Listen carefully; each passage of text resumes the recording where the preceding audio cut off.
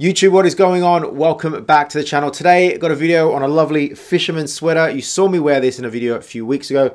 And in this video, I'm going to tell you all about it.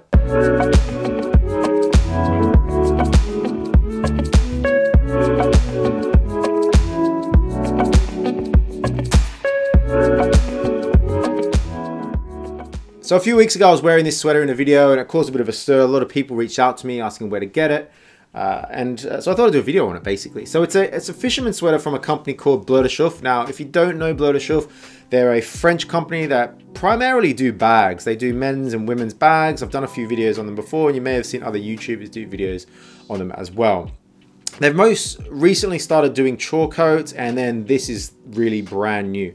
Now, this isn't made by Bleu de Chauffe essentially in their own factories. This is made by a company in France, in Normandy actually, that has been doing fisherman sweaters or sweaters like this for a long time. So they're very much used to it. So it's an in-house family run company that makes this, hand stitch this all in France.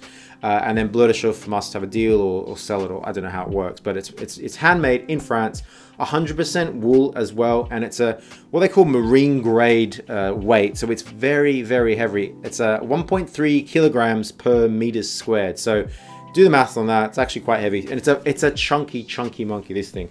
So I don't know why I said chunky monkey, but anyway, it's a heavy thing. I wore this to the office the other day. Fantastic with a coat over it. I wore the Ironheart deck jacket over the top, and it was just lovely. Now, if we think about the history of the seaman sweater or the fisherman sweater, I was looking into this, and they're primarily Irish, and the cable is more pronounced. It's it's got a wavy cable down there, and they are also called an Aran sweater. Now, this looks very different from a fisherman sweater if you actually look it up. So this is called the Cancale Seaman Sweater. Now, doing a bit of research, I was trying to find where this kind of originated from. So Cancale is a place in France, and the whole region, they were known for making sweaters that looked like this. Seaman sweaters, these ones and any seaman sweater historically were sort of put together by the seamen's wives as well when they were out at sea. So this one is very much from that region, the Cancale region.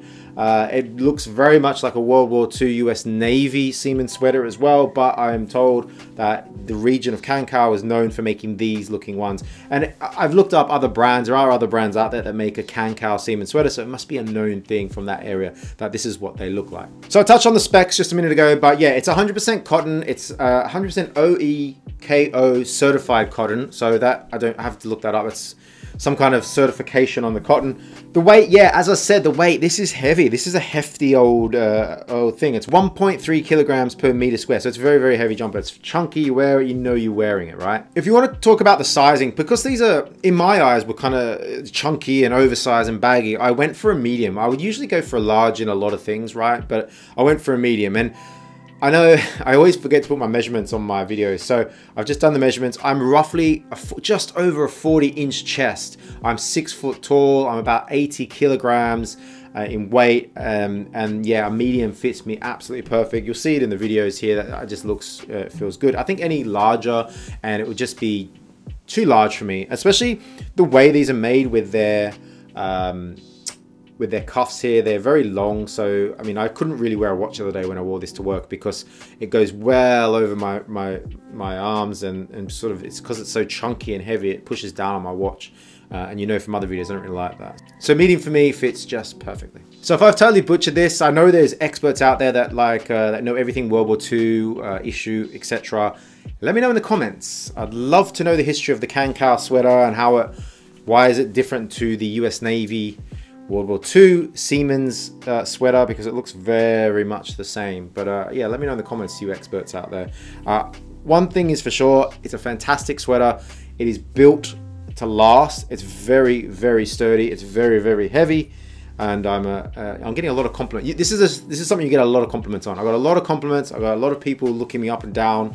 I was wearing this with my Ironheart denim jeans, and I was also wearing my new Viberg boots. They just looked on point.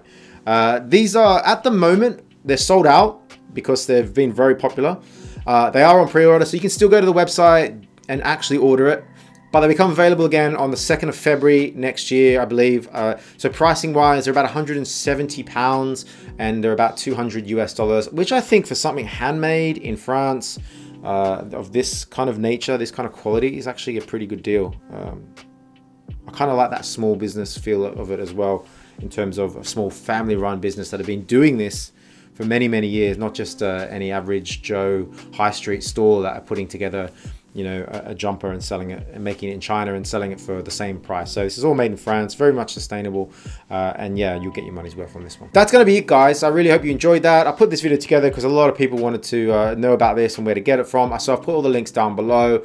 Go there, pre-order it if you want, have a look. They're great, great, great. Drop any questions you have down below. I know it might be difficult with sizing on this, but I hope I gave you the right idea about sizing, but feel free to reach out if you need any more info on sizing. And with all that being said, I hope you have a great day, and we'll see you in the next one.